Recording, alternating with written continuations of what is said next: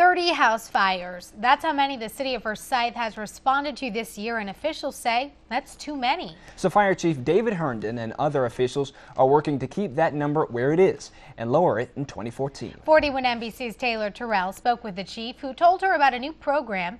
That's goal is to make sure your home doesn't become a statistic. The Forsyth Fire Department is spreading their message like wildfire. They want a safer community and better prevention methods for all households in Monroe County. The firemen partnered with the city of Forsyth to create a smoke detector drive.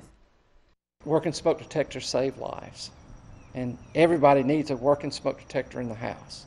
And a nearly $5,000 grant from FEMA is helping this department make that happen. After we've had a series of fires in Middle Georgia, and I had been wanting to put together a smoke detector program so a couple of months ago I decided to put together a plan that would help us to provide smoke detectors to the community and make sure everyone had a working smoke detector. So Forsyth Fire Chief David Herndon kicked off the smoke detector drive last week.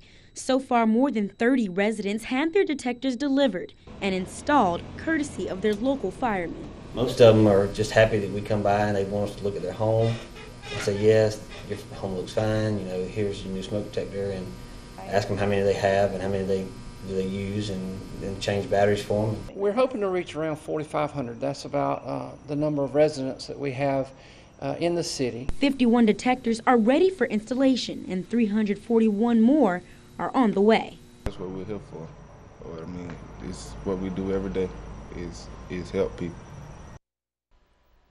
If you're in need of a smoke detector, there's a survey attached to every Forsyth resident's water and electric bill. Just fill it out and send it to either the fire department or City Hall.